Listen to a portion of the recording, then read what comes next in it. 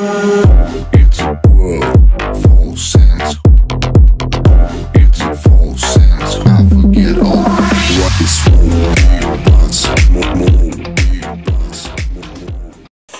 Hi there, it's Amy Drew with the latest sport headlines. Melbourne coach Simon Goodwin is adamant they won't let West Coast wonder kid Harley Reid show them up a second time ahead of Sunday's clash at the MCG. We'll be prepared for Harley Reid. We'll have some plans in place to make sure that he won't have the impact that he had on the game last time, and our midfield need to respond in that area this week, against a high-quality midfield group. Hawthorn's Jack Ginnivan and James Sicily are both in doubt for Saturday's clash with the Cats, the pair leaving this morning's training session with injury complaints.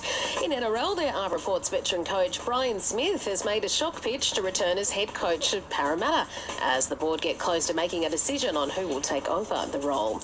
At Wimbledon, Alex de Minaur is one of 5 Australians in action tonight as second-round matches continue.